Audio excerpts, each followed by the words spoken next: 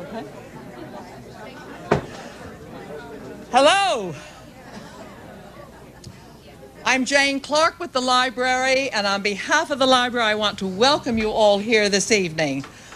I'm absolutely thrilled with the turnout for Ted Conover, and I know we're in for a wonderful, wonderful evening.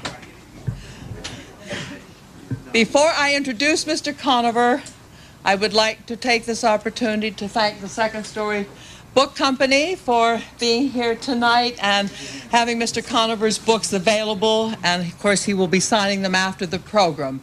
And also we have with us C-SPAN 2 this evening, so you'll have the opportunity, if you have cable, to see a recording of this, a video of this, probably in 2 or 3 weeks, either on a Saturday or Sunday morning. I don't quite know what the schedule is, but when I find out, you certainly may call me at extension 316, and I will certainly let you know. Or you can read the byline if you like.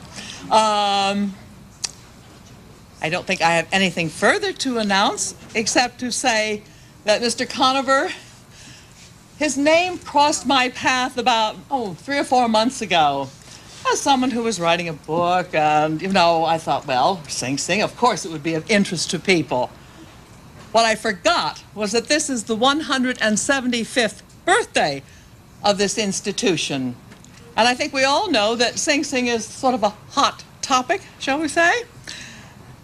We know that there is in the works a proposed museum, a Sing Sing museum. And whenever we have a program on this topic, we always fill the house. The next time we're going to go either down to the main reading room, or maybe this is a wonderful excuse for a new library. Yes.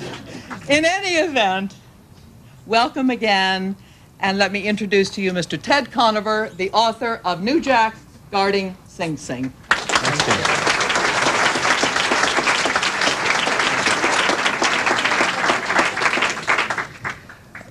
Thank you all very, very much for coming, especially on such a rainy night, especially when it's so hard to park, especially when it's so hard to sit down. I'm kind of relieved you didn't come to hear me. You came because of Sing Sing, and that takes a lot of pressure off me. This book has been kind of a long project. I've been interested in prisons for a long time, and in particular interested in the role of officers in prison, correctional officers, or guards as they used to be called, and got started on this subject back in '93, actually, when I approached the what was then the state CO's union, Council 82, up in Albany, because I thought of everything we know or think we know about prisons from television and movies and other books. It seemed to me the biggest stereotype and probably the biggest misunderstanding was that of guards or COs, who are such an easy bad guy in the movies. In almost every prison movie, up to The Green Mile, in fact, guards are portrayed as basically 250 pounds of brutal white meat, just waiting to raise their clubs against inmates. And I thought that was probably not the whole story, or perhaps not even any of the story.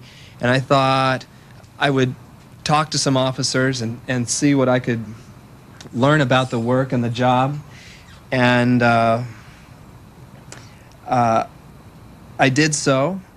But as I did, I felt strongly that, as is the case with certain occupations, there is an official story, and then there's the real story. And I also thought this was a subject that you might only be able to understand if you put on the uniform and tried for at least a while to see what it felt like to be inside prison every day as a job. Not, to go where others are sent is one way you might put it. To feel the gates locked behind you and emerge at the end of the day maybe a little different than you went in. So I applied for a job with the state. I actually had been told I couldn't visit the training academy, which I had wanted to do as a journalist. I thought that would be a great place to see where the values of the profession are first imparted. You know, watch some recruits come into the system. They said, no, don't let anybody besides recruits into there. And that didn't seem to me right. I don't know about a lot of you, but the sight of a big prison wall just incites in me huge curiosity. All I want to do is see what's behind it.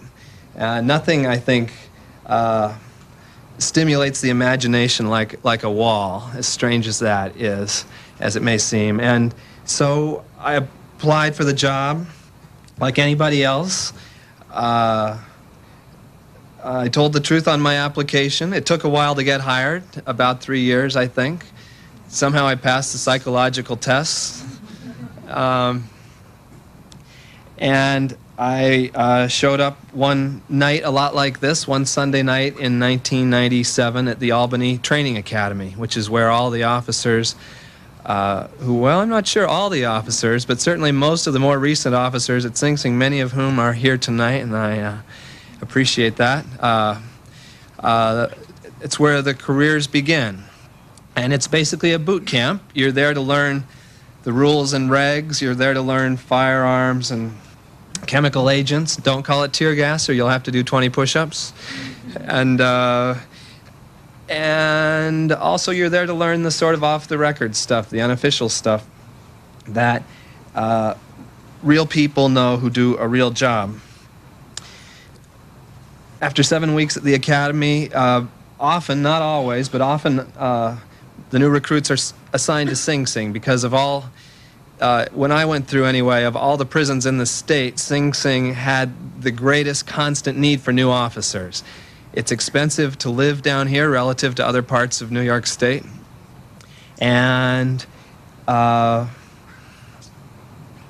are other reasons involved. A lot of the officer corps are white men who wish to return to the towns where they grew up, often towns where there are prisons nearby that allow them to stay somewhere near home.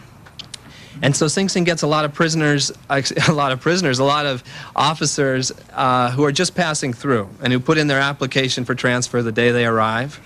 But I was one of a few. I only knew about 4 others who did not put in the application to transfer. I live in the Bronx, and I thought this was just where I wanted to be. It's famous, it's old, it's been here forever. It seemed, according to reputation, rougher than other maximum security prisons in the state, though you can never tell what these rumors mean until you actually land in a place and see for yourself. And I thought this is where I would stay for as long as I could. So I became a new jack.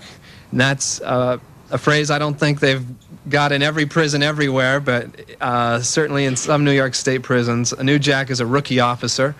Now and then it can refer to a rookie inmate too. There are a lot of new people in prison all the time, and everybody finds it a lot to get used to, a lot to learn about. And what I'd like to do for the next 15 minutes is read to you from the very short first chapter of New Jack, a passage that describes me arriving at work. This would have been about my third week on the job, and trying to describe how it felt, because there are lots of policy books about prisons, lots of people trying to figure out what to do with the problem we have of so many inmates and such a huge expense, such long sentences, a prison complex nationwide that far exceeds what other industrialized countries seem to find necessary or appropriate. I wanted to describe this from my point of view, frankly, which in many ways I think is that of any new officer at Sing Sing. Now, a lot of you know about the prison because you're from around here, but it seems to me it's also very possible to be around here and know almost nothing, because the prison does not invite people in very often, and I think that's a mistake. I've got to say, too, what I hope you'll agree justifies the kind of research I did for my book is the fact that I think prisons are too secretive. I think Somehow departments of correction get a little too scared that public exposure will result in ridicule or some kind of condemnation. And I think as a result, a lot of people think worse things about prisons than are true. Certainly it leaves too much to the imagination to keep everybody out and to remain tight-lipped about the difficulty of the work. First chapter, Inside Passage. 6:20 a.m. and the sun rises over a dark place. Across the Hudson River from Sing Sing Prison, on the opposite bank, the hills turn pink. I spot the treeless gap in the ridgeline where, another officer has told me, inmates quarried marble for the first cell block. Nobody could believe it back in 1826. A work crew of convicts camping on the riverbank actually induced to build their own prison. They'd been sent down from Auburn, New York State's famous second prison, to construct Sing Sing, its third. How would that feel, building your own prison? The shell of that 1826 cell block still stands on the other side of the high wall I park against. The prison has continued to grow all around it. In 1984, the roof burned down. At the time, the prison was using the building as a shop to manufacture plastic garbage bags, but as late as 1943, it still housed inmates. Sometimes now, when inmates complain about their 6x9 cells, I tell them how it used to be. 2 men sharing a 3.5 by 7 foot cell, one of them probably with TB, no central heating or plumbing, open sewer channels inside, little light. They look unimpressed. I park next to my friend Aragon of the Bronx, who always puts the club on his steering wheel. I see it through his tinted glass. This interests me because with a heavily armed wall tower just a few yards away, this has got to be one of the safest places to leave your car in Westchester County.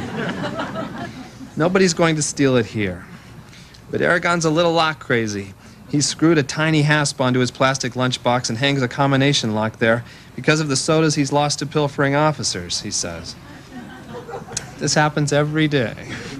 Between the Bronx and prison, a person could grow a bit lock-obsessed. There's no one else around. Most people park in the lots up the hill, nearer the big locker room in the administration building. But it's almost impossible for a new officer to get a locker in there, so I park down here by the river in the lower locker room. The light is dim.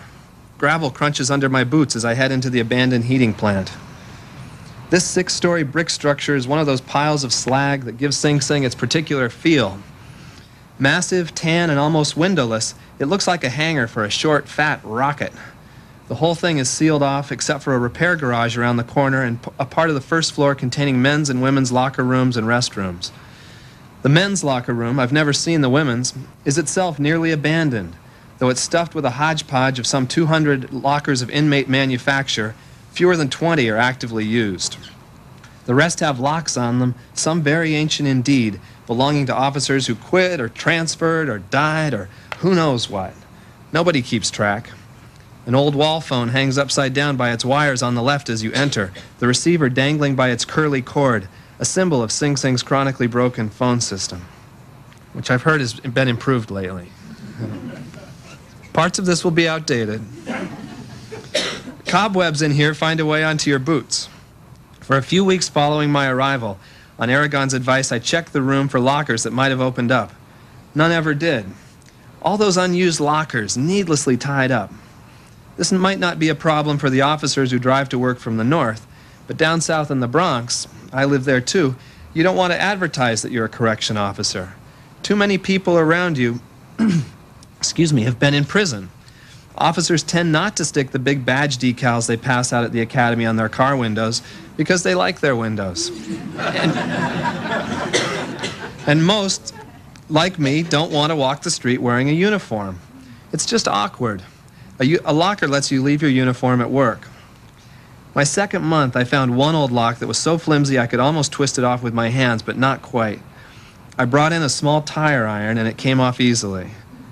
I can't get in trouble for this anymore. Inside were plastic cups, magazine pictures of women in bikinis, and newspapers from 1983. I've since heard of a locker coming available in the administration building, but I'm not pursuing it. I've come to prefer it down here. The feel of neglect is somehow truer to the spirit of Sing Sing. It's barely 15 minutes till lineup. I throw on my gray polyester uniform, making sure I've got all the things I need on my belt. radio holder, latex glove packet, 2 keyring clips, baton ring. I put pen and pad, inmate rule book, and blue union diary in my breast pockets, slide my baton through the ring, lock the padlock, and slam the locker door. I walk past a pile of old office desks and, by necessity, into the men's room. It smells like an outhouse. I sit down for the second time this morning. Every morning's like this, and it is for the other new guys, too. Your stomach lets you know, just before the shift starts, what it thinks of this job. A decrepit footbridge takes me over the tracks of the Metro North Railroad. Sing Sing may be the only prison anywhere with a commuter railroad running through it.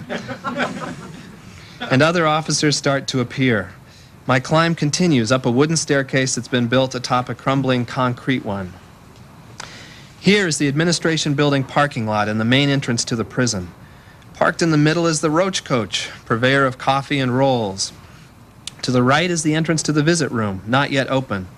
To the left, officers are lined up, waiting to deposit their handguns at the outside window of the arsenal. For reasons lost to time, New York State correction officers are allowed to own and carry concealed weapons, and most seem to enjoy doing so. However, they can't bring the guns inside with them. Nobody's allowed to carry inside, and few of us have any doubt that prison is the safer for it. I take the last steps to the main gate and flash the badge and ID card I carry in a special wallet that I picked up at the academy. The officer takes a cursory check inside my lunch bag, the contraband check. I punch my time card and proceed to the morning's worst moment, getting my assignment. The desk of Sergeant Ed Holmes is the focal point of the lineup room. It's on a raised platform in front of a window. From up there, Holmes can see everybody in the room and most of those ascending the front steps. His eyes are constantly scanning, never settling on any person or object for more than an instant, moving from an officer to the printout in front of him and back again. The printout tells him what jobs he'll need to fill, who's on his day off, who's got vacation, who's out sick, who's on suspension. He checks off old-timers as he sees them. They've chosen their jobs and know where they're going. It's the new guys like me who are at his mercy. Holmes is one of the tough black officers who've been here forever, a big man who seems to enjoy his distance from the rank and file. Several of his fellow white shirts spoke to us during orientation, mostly about how the institution runs. Holmes was different. He came only to warn. "Don't fuck with me," he said, glancing at the back wall of the room. "I'm going to give you your job assignment, and if you complain, I'll give you a worse one tomorrow. I have no patience. I'm not nice. Don't fuck with me." A few days later, a longtime officer advised me never to show Holmes I was scared of him or anything else. "Holmes feeds on weakness," she said. And now the line is moved and I'm next, a small new officer before the mighty sergeant. I place my time card in front of him. He initials all the cards to prevent us from punching in for our friends, and then he's uncharacteristically silent. Holmes hasn't decided what to do with me. Or maybe he's not thinking of me at all. Maybe his mind has wandered to his car or his electric bill or the movie he watched on TV last night. He riffles through his printout. Usually I'm sent to A block or B block. These are massive human warehouses, 2 of the largest prison housing units in the world, containing over 1,000 inmates between them. I live for the exceptions, an easy day in the wall tower, the barber shop, or the hospital. That's the root of my dread, the hope for something else. 254, B block, says Holmes finally, glancing to my left. Holmes could tell us the job instead of just the number, but if it's in the blocks, he won't. He wants to leave us guessing, as if we're still at the academy.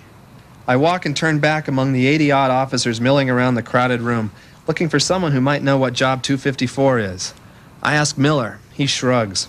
I ask Eves. He thinks it's an escort job. That would be good. Escort officers spend a while in the mess hall and then get to leave the block for chunks of the day, taking groups of inmates to other buildings in the prison. Eves has written down all the jobs in his union diary but hasn't yet found the number when a different sergeant shouts, "On the lineup!" As we assemble in rows, I pray it's true, that it's an escort job and not a gallery job. Gallery officers run the galleries, the floors on which inmates live. Galleries are understaffed, and the officers on them, surrounded by inmates all day, are put at risk and run ragged.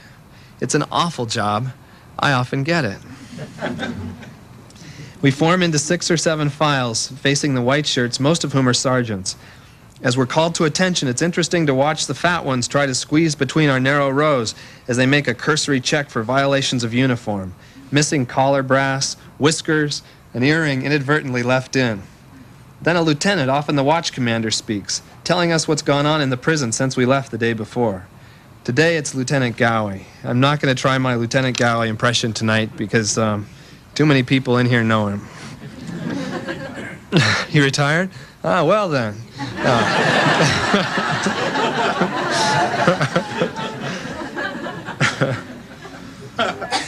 Okay, it's been pretty quiet. They had one guy cut in the leg in the tunnel from A Block Yard. No weapon, no perp, the usual. Then we found 3 shanks buried in the dirt there in B Block Yard. 2 of them metal that we found with metal detectors. You think they're just sitting around out there, but these crooks are always conniving.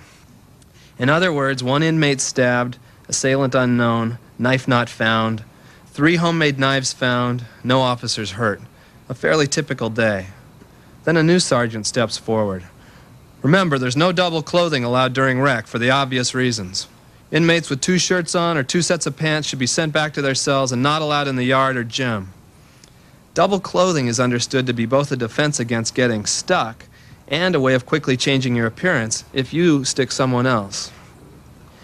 Often we'll hear a moral message at line up 2, a warning that we're not stepping up to the inmates enough, or a caution that we need to watch one another's backs better and know the names of the people we're working with, or a reminder that our job is to get out of here in one piece at 3 p.m., as if that needed saying. No such message today. There's a schedule of driver's ed courses for anyone interested, and a reminder of next week's blood drive, and then the announcements are over. Officers, attention, yells the sergeant. Everyone's quiet.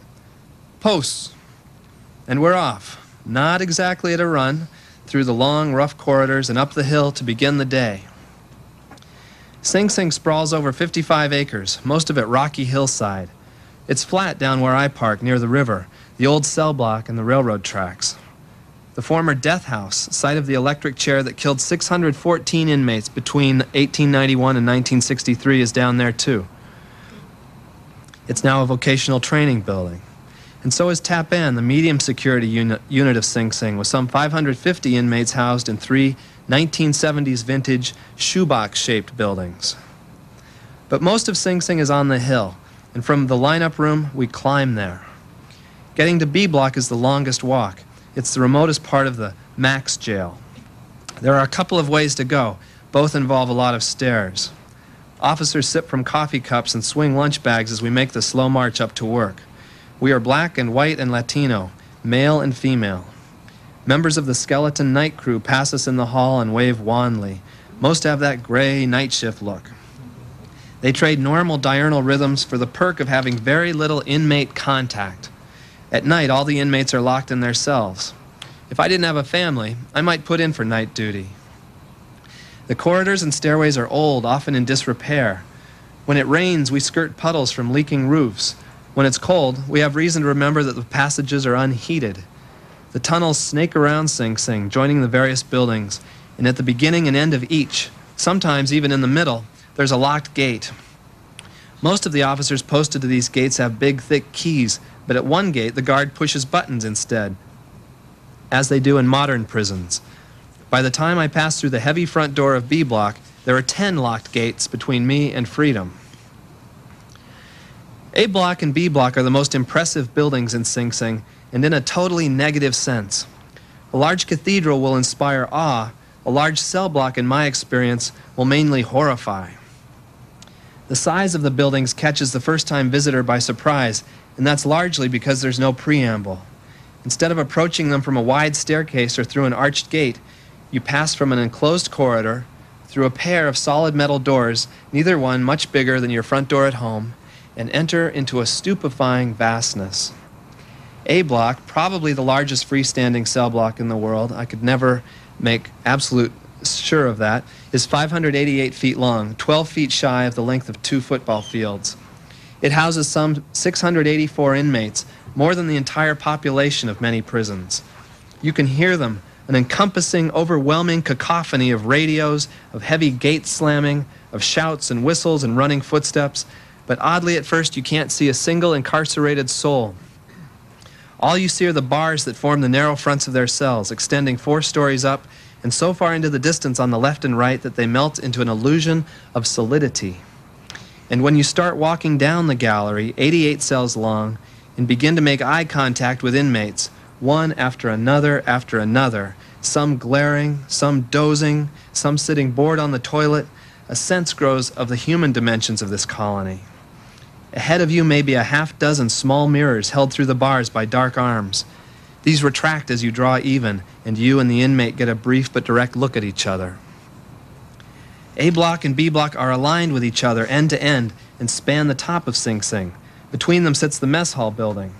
Both were completed in 1929 and they're very similar in structure, except B block is 20 cells shorter, 68, and 1 story taller, 5. Though few civilians have seen anything like them, there's nothing architecturally innovative about the design.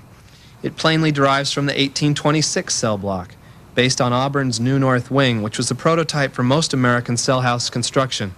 Tiny cells back to back on 5 tiers, with a stairway at either end and one in the center of the very long range. From the ground floor, which in both buildings is known as the flats, I'm going to skip this paragraph because I don't want you to get too hot and impatient back there. I feel badly for the people standing. The blocks are loud because they're hard. There's nothing inside them to absorb sound except the inmates' thin mattresses and their bodies. Every other surface is of metal or concrete or brick.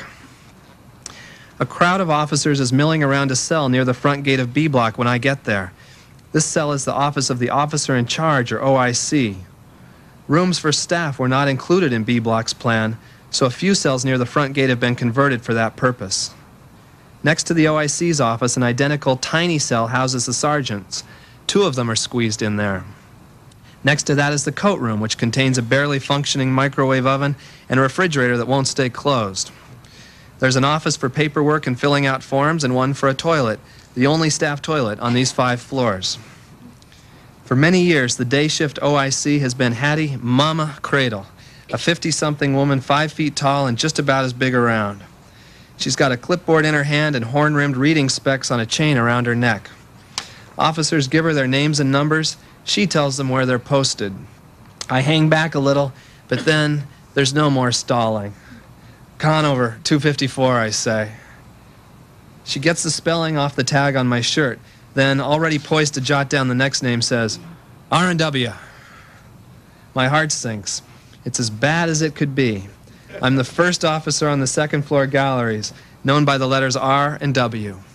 I've worked there a few times before, including my very first horrifying day of on-the-job training, when I accompanied a novice officer, or new jack, who barely knew what he was doing. Today, I'm that new jack, going it alone. I crowd into Cradle's office and look for my keys. 4 separate rings of the big heavy bit keys, which work cell doors, with center gate, end gate, and fire alarm keys thrown on for good measure. I attach these to my belt and feel the weight. My heart's pounding, but there's nothing for it. I find a fresh battery for the floor's portable communications radio and grab a sheaf of forms that I have to fill out during my shift. Last is the list of keep locks. I copy mine from Cradle's bulletin board, noting that there are 2 new ones in the past 24 hours. Keep locks are inmates on disciplinary restriction. In the old days, there were few such inmates, and often they'd be sent to solitary confinement, known as the Special Housing Unit, or the box. But now their numbers overwhelm the box, so they stay put, mixed in with the general population, except that they can't come out of their cells. One of our main responsibilities as gallery officers is to keep the keep locks locked up. But because we're always in a hurry and often don't know the inmates, this is harder than it sounds. It's easy to unlock the wrong door. I pass through 2 more gates on my way upstairs and relieve the night officer on R&W. Since the galleries are all locked down at night, mainly her job is to check every 15 minutes, or every hour or so, that every inmate is still breathing. It's not a bad job, and if an inmate does die, it's no problem, unless he's found with rigor mortis. In that case, she will lose her job because of the cold hard proof that she wasn't really checking. The night officer that's true. The night officer hands me the radio and some other keys. Does she know what the new keep locks are in for, I ask? I don't know, I don't care, they're not my friends, and I don't like them, she says. with a suddenness and finality that I find kind of funny. She hands me the radio, which I attach to my belt. She's left some wrappers and tissues around the desktop, but I don't mention it. She looks tired. I envy her as she puts on her coat. She's going home and doesn't have to deal with the inmates any longer. The cells are all deadlocked, she adds before leaving, which means that not only is the huge bar or break in place, which locks them all at once, but the cells are locked individually. Inmates are not at large at night, swarming around you on their way to chow, arguing with you when it's time to lock in, calling you names, stressing you out. Pandora's box is closed. My first job of the day, with breakfast less than an hour away, will be to open it. Thanks.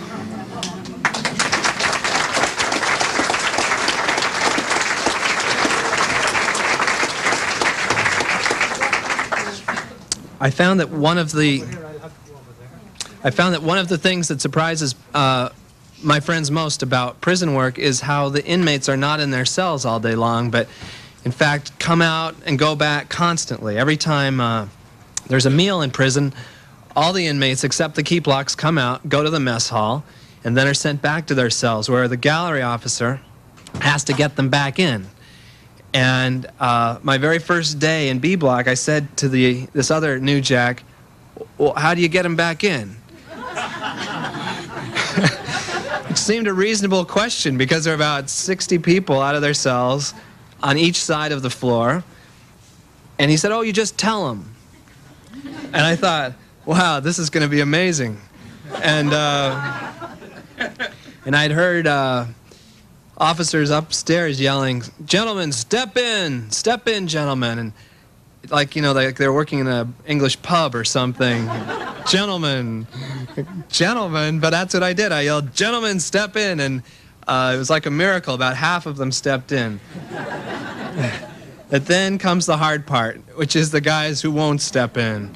And this is the hard thing about prison work, is the gray area, the fact they're supposed to step in within 2 minutes or something, but what's going to happen if I stay out another minute or two? I mean, with all these guys out, what's going to happen to me? And a lot of inmates spend a lot of their days trying to tip the balance of power with officers in their favor.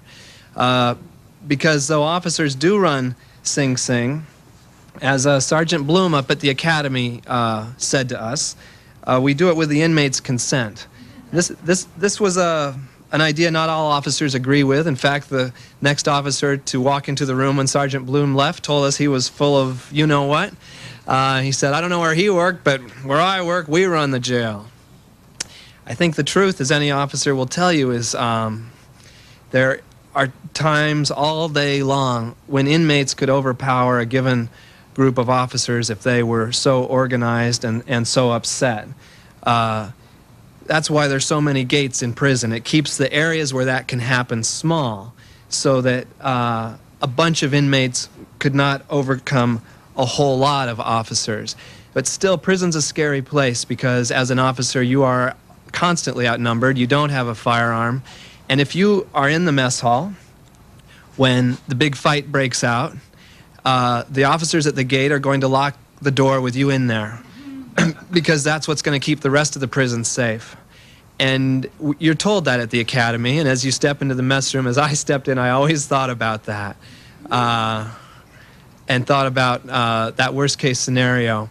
It never happened to me, thank God. I worked with people it had happened to.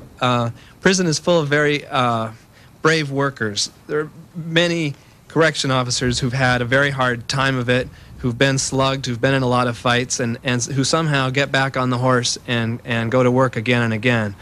I was slugged on the one day when I lost my temper, and this seems to me just a perfect story to illustrate what that very crucial relationship between inmates and officers.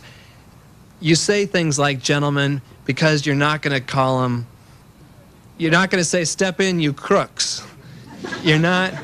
Inmates are very sensitive to disrespect. And that sounds funny, but if you disrespect an inmate, he is going to act like you have insulted his family and everyone he's ever known, and it's going to become personal between you and him. And that's what you don't want in prison. You don't want it to get personal at all. And that's why you keep a blank face and you try to treat everybody the same, despite the fact they are pointing out how you're treating the Latinos different from the black guys, and you didn't lock him up, CO. It's the hardest and I'm sure the worst job I've ever had and that I ever hope to have. The day I lost my temper, this inmate in A block was in a row with about 5 other keep blocks, and sometimes when they're locked right next to each other, it sort of concentrates a defiant or angry vibe. And this one inmate was demanding to see a sergeant all day long, which inmates can do. I'd already told the sergeant he didn't want to see the inmate. I told the inmate that. He responded with a profanity and spent the next 3 or 4 hours of the shift coming up with creative ways to insult me. From the commonly used cracker, applied to all kinds of new white officers from up north, to, oh man, you name it. Forrest Gump, Barney Fife, whoever I remind you of vaguely. Inmates have thought of it before you. And like to amuse themselves by coming up with nicknames for officers. There was a new Jack, a female officer from upstate, tall with red hair, who had to walk down the gallery partway through the day to do the go-round, which is an inmate list of where they're going to be in the afternoon.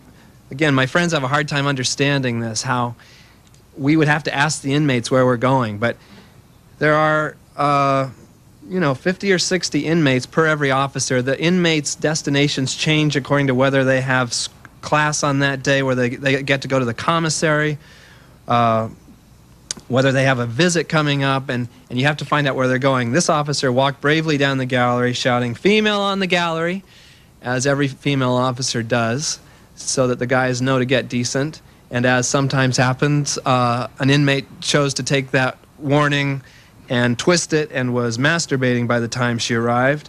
And I just got furious. Like, this sort of thing makes you so angry when you see something bad happen to a nice person. And she came back kind of upset, and we filled out a misbehavior report, which is a ticket an officer can write to lock up an inmate. And I went back and I kind of yelled at him, which I don't usually do.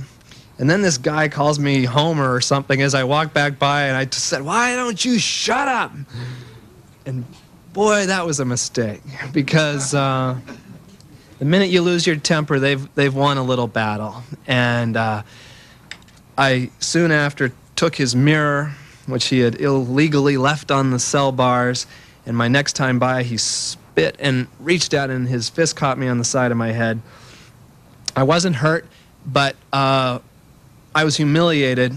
And what's maybe worse is one thing that can happen in prison work, which is, I think, if this, over time, this sort of interaction makes you feel very badly about inmates. It doesn't happen to all officers, and the best officers preserve their humanity, but it is really easy to start hating some of those guys just as a class of people. And I'm liberally educated. I know the inmates are there for all kinds of reasons, some of them beyond their control perhaps. You cannot blanketly condemn people, but the worst side of prison work is that you get turned against inmates. And that I think is one of the problems, one of the biggest problems we have to deal with in our expanding system, because that's bad. That's part of the soul shrinking side of the job that you have to be almost superhuman to avoid. I'm going to stop talking now and see if anybody there has any questions I could try to answer or comments. And I'll start right here with somebody I recognize in the front row. Yeah. My question is, how did you determine which names in the book you were going to use that were real and which names? How did you determine that? I changed in the book. I changed, I don't know, maybe 50 names. Probably less. I list them all at the beginning. I felt it was unfair to use the real names of officers who I felt might not want to have their real names used. And this is a very subjective judgment. Occasionally, if I described an officer in some kind of conflict, I thought, I'll change his name. He doesn't know I'm there watching. It's not fair to use his real name. I used real names of people who were not acting in a way that seemed to me negative in any way at all. And I hope I did that fairly. If you think I made any mistakes, let me know. But I did have a concern for the privacy of officers who might not want to see themselves portrayed to the outside world as I portrayed them. Right here in the front. I had a comment. I myself was employed for a short period of time at Sing Sing as a civilian worker. And I found that I didn't go to a training academy. I had 3 days of orientation. I was given a book. I was told that I'm supposed to write inmates up if they misbehave or if they act inappropriately. I also was told that I was supposed to treat them with respect and dignity. I also was told that I was basically a liability as far as the Department of Corrections was concerned because I was a black female. Basically, I was like a piece of beef hanging on a rack, that I would be subjected to all kinds of suspicion of inappropriate behavior. They spent 2 days talking about inappropriate behavior, sexual harassment. There's a lot of problems going on now with those kinds of things happening. I was not prepared in any way, shape, or form to enter Sing Sing. Yeah. My third day there, we had a complete code blue lockdown. I was locked in the correspondent's office without even access to a bathroom, totally alone, without any kind of preparation, without any kind of knowledge of what was going on. Yeah. I was not allowed to use the telephone. Yeah. Can people back there hear her? Okay. Not really? Okay. Is there a question? I just wanted to know, is there some place in your book or is there something in your future where you plan on talking about the civilian workers as well as the officers? Yeah. The question is whether I ever plan to write about the civilian workers in a prison as well as the officers. She says that as an African-American female, she was ill-prepared for work in a prison and that the prison wasn't very sympathetic toward her sort of because of who she was. And I think, no, my book is strictly about officers, but as everyone should know, there are all kinds of civilian workers in a prison, and many of whom are female and come into contact with inmates. And many of those relationships are very stressful on the female, and I am not surprised to hear you were treated or sort of addressed suspiciously by the people in charge, because prison administrators are very worried about the possibility of inmates seducing female employees. And as crazy or perhaps sexist as that sounds, it does happen. As far as I know, 2 women were fired while I was there for inappropriate contact with inmates, 2 other officers. It seems like a very strange thing, but it happens. But no, there's another book to be written about people in your situation. Yes. Yes, ma'am. You were mentioning about your emotional attitudes towards the inmates.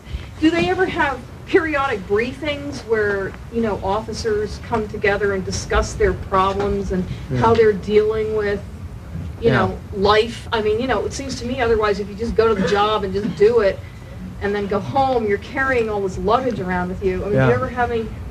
Yeah, the question is there ever a structured way for officers to sort of talk about their emotional response to the job, their feelings? And I don't think so. It's one of the things that made the job very hard. You know, I had some buddies I worked with who I could talk about things with, and the officer's big advice, which all of them know, is leave it at the gate. Don't take the job home with you, as though that were possible.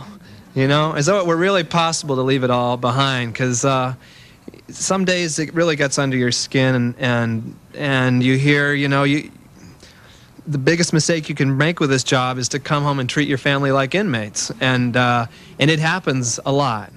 And I did not always treat my family as well as I should have. I've mended fences since, I think, but it is a very hard job in that way, and as far as I know, people can correct me, there are not many structured ways for COs to handle that. Yes, sir, in the middle. Yes, I've read your book. I was impressed with your insights, the research that you've done, and to kind of like quote you from earlier, you've opened up Pandora's box. Now what are you going to do with it? Haha, good question. He said, I've opened up Pandora's box, now what am I going to do with it? I had to make a decision when I wrote the book about exactly what book this was going to be, and I didn't want to write a book, as I've said, about how we should reform our prisons. That's a big and complicated question. I am glad to see my book become part of the debate. I'm glad to see people interested in prisons, and people who care about prisons, reading my book and finding knowledge about what it's really like in prisons in it. I think of myself as a reformer. I would like to see prisons changed. I think our prison situation in this country is just way out of control, as I said. But I sort of drew the line, you know, it's one of the great challenges when you write a book is deciding how far it'll spread out. And I wanted to do one thing as well as I could, which is to write about officers. So that was the line I drew for myself. On this side, yes, sir. You mentioned at the beginning that when you applied for the job, you told the truth. Does that mean you said you were a journalist and you were applying for the job in order to write about it? No, I told the truth insofar. No, good question. I told the truth insofar as I said I was a freelance journalist, that I had worked for newspapers, as well as many other things, many other jobs I'd held. And I did not say it was my intention to write a book about Sing Sing. Did the correctional officers you worked with at Sing Sing know? No, they did not. No, they did not. Yes, ma'am. Any reaction from DOCS or OMH, the two big organizations that you write about? Yeah. The question is, any reaction from the Department of Correctional Services or the Office of Mental Health? It's funny. A piece of the book came out first in the New Yorker magazine, and they're very big on fact-checking, on making sure all the facts are correct. And when they called the department for some help to make sure I had not made mistakes, the department refused to speak with them, saying I had not gone through channels to write this book, so they weren't going to help the book come out. I read yesterday in the Los Angeles Times that they're now taking a different attitude, which is that as far as they're concerned, I am a former employee who applied for the job, passed the test, performed the job, and then left state service. And like any other former employee, I'm free to do what I want. So that's the only reaction from the state that I've had. I've sent a book to Commissioner Gord with a return address and phone number, and haven't heard back. And I've got a website, and I've gotten, I'd say, about 40 emails so far from correction officers, mainly correction officers in New York State, who thank me for writing the first true thing they've read about their jobs. Ma'am, in the middle. About 10 years ago, I read a book by a former prisoner here, back in the 40s, who did the stained glass windows for the chapel. Oh, yeah. And he was claiming at the time that most of the problems in the prison are food. After reading your book about Waffle Day and Fried Chicken Day, I assume that isn't true anymore. I get the feeling now that the various groups and gangs would be the main reason for any problems that arise. Yeah, the comment, if you didn't hear it, is that the man who did the stained glass windows, and I think, is it the Catholic chapel or the Protestant? Both. Who was an inmate from upstate, as I recall. Pardon me? He's from New York City. Said in an interview that the biggest problem in prison was the quality of the food. And as I describe in my book, there's plenty of food now. It's not always what the inmates want, and you get the sense they've seen it pretty recently, this the chicken fricassee or whatever. But nobody goes hungry in there, and in fact, there's more food served at every meal than I could ever eat myself. And your other comment is whether gangs are now the biggest problem in prison life for inmates. And I'd say they're certainly one of them. Gangs certainly are a strong force in inmate prison life. Another thing is, a change since the stained glass windows were made is mandatory drug sentencing, which has gotten a lot of people some very long sentences for nonviolent crimes that wouldn't have happened before, and that's filling up prisons with a lot of inmates who wouldn't have been there before. And he was supposed to be in for life for forging 3 checks. Yeah, it's an amazing story about those windows. Yes, there. Yes. I was wondering if you could comment about the role that racism plays in Sing Sing. Well, the question is about the role of racism.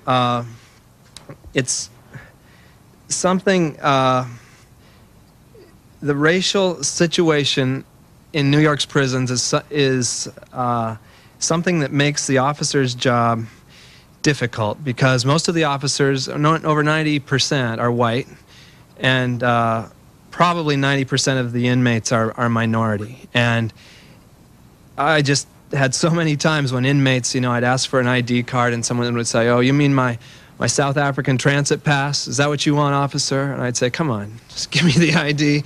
But Sing Sing has a different feel from other state prisons where the staff is white and the inmates are minorities. Sing Sing has at least half, I believe, minority staff. And so you don't have the same racial dynamic that you do in a lot of, in most New York State prisons. And in many ways, that's a good thing. In other ways, I think that a lot of the non-white officers at Sing Sing have an extra hard time because of the hassle inmates give them for working for the system as a person of color. And that's something I didn't have to deal with. Now, the whole question of sort of systemic racism, I think I'm not here to lecture on that. There's something wrong in a society where so many of the inmates are minority, practically all, and so many officers are white. I mean, that's a problem. It feels bad. I think it feels bad to everybody, and I think there's racism in prison as well as everywhere else. But I think between officers, I didn't feel a lot, but the gang thing is the main place you see races butting up against each other in prison, Latino versus African American. Yes, sir, right here. With everything you say about the life of a correction officer sounding undesirable, except for the research for a book, why does somebody want to be a correction officer? Well, the question is, why would anyone want to be a CO? If it's as unappetizing as I say, and I think economics is what drives it mainly. I think if you need a job with good benefits that's not going to run out of town, prisons can look pretty good. If you've got if you finished high school but no college, it's a job you can get. And many people in corrections, I think, have been in the military or in other security type positions, and it's not a big stretch to move into that culture of prisons. And I think also as you get seniority, you get away from the stressful situations that a new jack has to endure every day. You get posted in a wall tower or on transportation detail, and it's the inmate contact that makes it so rough. Now back here, yes. I want to ask a question. I've been involved with prison support since '72. And we had discovered a Klan chapter that existed in Nappaneck prison. Earl Schoonmaker was one of them. I mean, we had pictures of him with a sheet on and stuff. And I was visiting Dannemora to speak, and inmates told me not to stay in the hotel next to Dannemora because something might happen. And I read in a paper where something happened to somebody. I was speaking on the first Black Liberation Day. But of your knowledge, was there any Klavern or Klan or white supremacist group that existed in Sing Sing while you were there?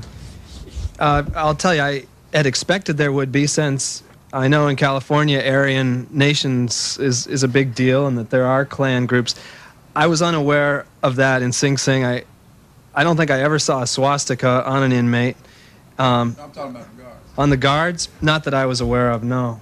And I'd be, See the tattoos? yeah, you know, I'd be surprised. Maybe it exists, but, you know, I think a guard who felt that way wouldn't want to work at Sing Sing. You'd want to go up north where there was all white people. I've also got to say that one of the ways that prisons can damage inmates is making them feel conspiracies against them. And I was on a radio show this week where a former Attica inmate called up and asked if I'd heard about the if I'd heard from other COs about the 7 inmates secretly killed by officers during the 70s. And I said, no, I never heard anything like that. But I've got to say, this is there are inmates who feel that the system can simply make them disappear and do away with them. And I don't think that's a reasonable fear. I can't imagine that happening, but the feeling is real. There was an inmate who was killed. Teacher committed, African. Another question, maybe from this side. Yes, ma'am. Do you know what kinds of crimes were committed by the very first prisoners? By the very first prisoners at Sing Sing? Yeah. The very first inmates to occupy the first prison? I imagine there's similar crimes to the ones today. Maybe not drugs, but Violent crimes. you don't think as many violent crimes? I do know that most of the early inmate accounts were written by sort of white-collar criminals, forgers, particularly, who were at Sing Sing, and it was a very, very rough place back then, with whippings administered by the officers and many other physical tortures. A man standing with a baseball cap. Yes, sir. You have a demeanor now that seems rather gentle. Did you find that you might have gotten a little callous while you were working in the prison? And if you did, is that within everybody? I don't know if it happens to everybody. I think I did get tougher and a little meaner. And, you know, at the academy, our instructor said... he treated it's funny, the academy sort of modeled on a prison, so you're treated like inmates. You have to have a count every day, and if you have infractions, there are punishments. And our instructor said to us one day, don't mistake kindness, don't mistake nice, oh, what's the phrase? Thank you very much. Don't mistake kindness for weakness. And when he said that to us, I thought, I bet that comes straight out of his prison work. And sure enough, it's true that as an officer, you have discretionary power over inmates. There are many rules that govern a prison, and they can't all be enforced. And every officer decides which ones to enforce. And inmates will try to get on your good side in the hope sometimes that you won't enforce some of the ones they don't like. And you find if you're nice, you get taken advantage of, and so it sort of turns you a little bit cynical about human nature. You start thinking everybody's got an angle, everybody's got some agenda they would like to pull over on you, and at least that, I can't speak for all officers. That's how I felt, and I think overall it made me a bit more cynical. I'm glad I don't seem so rotten right now, but. I think that is a change I felt. Ma'am, right behind... okay. The problem is the CO's fear of the inmates and then being targeted or challenged. How big a problem is a CO's fear of inmates? Well, that's an interesting question because, prison's a fairly macho place. There's a lot of testosterone in a place like Sing Sing, and you don't talk about fear very much. You don't acknowledge fear, and in a way that if you deny it, then you can somehow march bravely down a gallery filled with inmates who've hurt people. But I think every officer's fear is sort of summed up in a story. I heard, I'd say, 5 different versions of it, Sing Sing, which is that an officer is about to write up a ticket on an inmate who won't cooperate, and the inmate says, don't hassle me, CO. You don't want to tangle with me. You don't want to go there. The officer says, get out of my face. Just be quiet. Give me your ID. You shouldn't have done this, this, and this. Next day, on the officer's desk, there's an envelope with a picture of his kids on the swing set. And I heard that story so many times. I think it's a sort of elemental CO fear that somehow an inmate will be, with some sort of organizational ties, can actually track down an officer outside of prison and threaten him in some way like that. And I think it almost never happens. Someone may be able to prove me wrong in here, but it's an officer's fear. So you don't want your family to be touched by prison at all, and inmates come out of the real world and they have the money for drugs, they have the money to make a lot of things happen for themselves outside prison, and that's kind of scary. Yes, ma'am. I wonder, how did you last there for 9 months? Is that right? You were there for 9 months? Oh, well, I was there about... How soon after you were there did you think that you wanted to maybe leave? About 2 days. No, I mean, 9 months, I can pat myself on the back and say I was very brave, but there are many people in this room who have spent years inside Sing Sing and other prisons. And so, no, I don't think of myself as particularly daring or bold. I get all this credit because I'm a person who writes books and we don't have to go into prisons, but really, I don't... Oh, thank you, ma'am. Thank you. Maybe just a couple more questions. Yes, sir. While you were at Sing Sing, did you ever feel the need to talk about your experience, and was there anybody who was able to understand what you were going through? Yeah.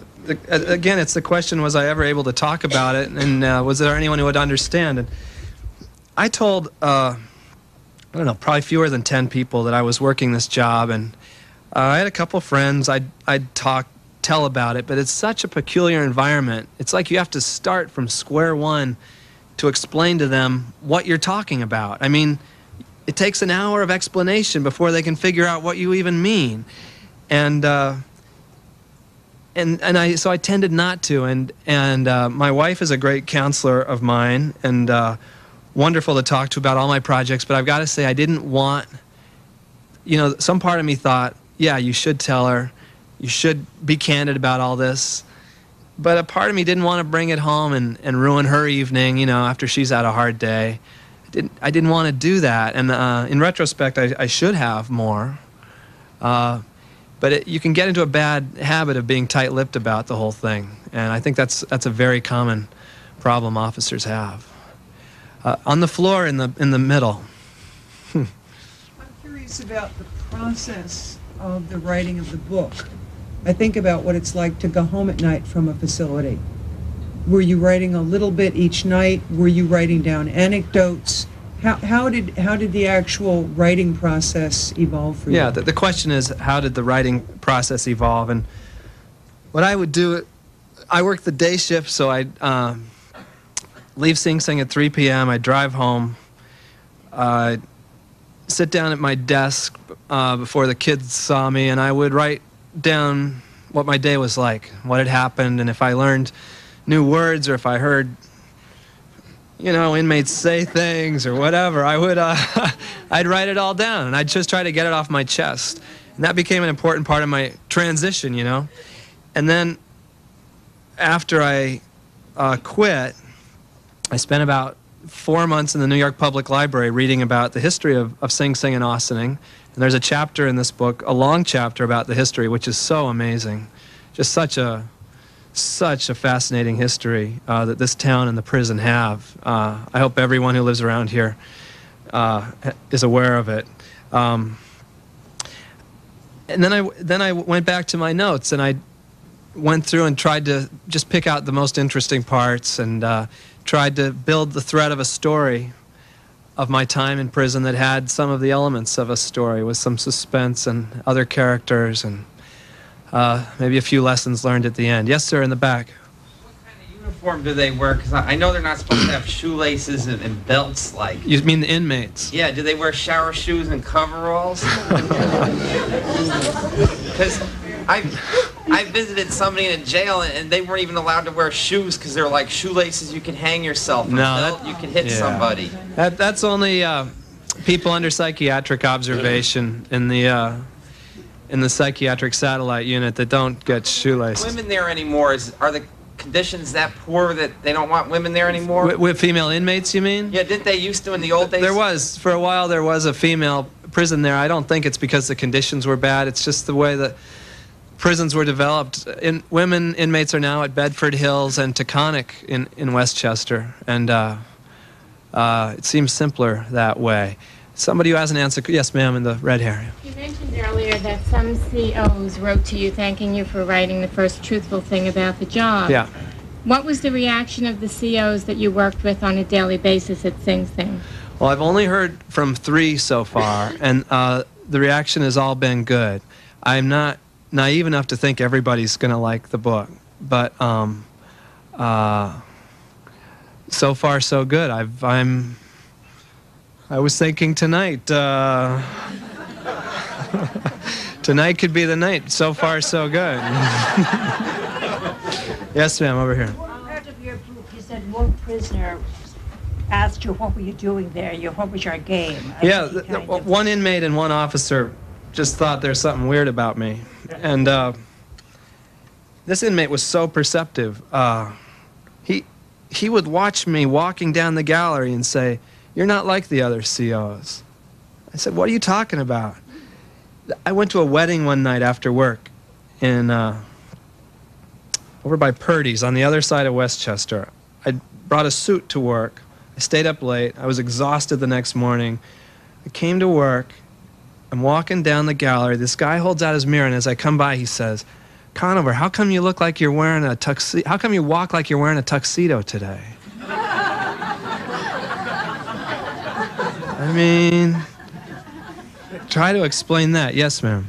I know that you have become a lot of the roles that you have written your books about, the hobo, living in Aspen, being a taxi driver there, and so forth. What are your plans for your new book? I think this is about the limit. I really, this was a very, very hard experience to have, and I don't feel I have to one-up myself anymore. I think I might just take it easy for a while. Maybe, yes, sir, in the corner. Say the, 1800s, 1900s, what they did was they took their prison population and they created the colony of Australia. Yeah. And so one way they dealt with their prison population was just to remove people so you couldn't see them. Yeah. Here in this country, we keep building more and more prisons, so you see this presence, and you have these citizens, most of them who are now, maybe healthier. Some of them, they get their 3 squares, they're taken care of. It's very unfortunate. And but what do you think is going to happen? I mean, as we keep, did you have any thoughts about looking ahead as more and more prisons? I mean, it's going to get so, numerous and so, Well, the question is, what are we going to do? England sent them to Australia. If you look at the last 20 years of the prison population in the United States, the graph goes like this, and it's due mainly to the drug laws, and this is not sustainable. It can't continue like that. It's like the stock market. There's got to be a limit. It can't keep growing like that forever. And one wall we're going to hit is expense. It's hugely expensive to keep building and running so many prisons. And another wall is the social cost of so many people, 1 in every 140 Americans now, behind bars, and almost all of them are going to come out. And they're not going to come out better than they went in. Almost nobody pretends that prisons rehabilitate anymore. Most of them are going to come out worse. Maybe some will be old enough that they're not going to commit crimes anymore. But most of them are going to be mad. And they're going to get in trouble again. And it's like I think that in the next couple years, those who watch the news and follow prison issues are going to see this is going to start catching up with us, and we have to use some more imagination. I mean, Sing Sing is this amazing example of American ingenuity and creativity. It was one of the first penitentiaries. The Quakers had this idea: you don't put all the inmates together in a big room, you put them in separate cells. You probably know this. You give them a Bible, you don't let them talk, and through solitary reflection, through penitent reflection, this is the root of the word penitentiary, they will reform themselves. Well, it didn't really work out, but at least it was an idea. At least it was an attempt to not just separate, but turn them around. And, I mean, the idealism left American corrections for the most part in the 1970s, and we're just on this insane binge of throwing people behind bars, and they're not getting better. So I think that's a huge problem. And let me stop on that note. I'd like to stop right there. Thank you very much.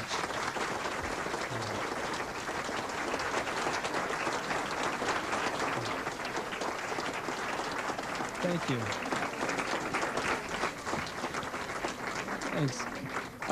If people have more questions, I'm pretty good at answering email. My website's listed on the back flap of the book. If you email me, I'll try to write you back. It'll be hard to have more conversations just now. I'm going to sign books of those who would like it. And just thanks so much for coming, especially for standing back there. Thank you.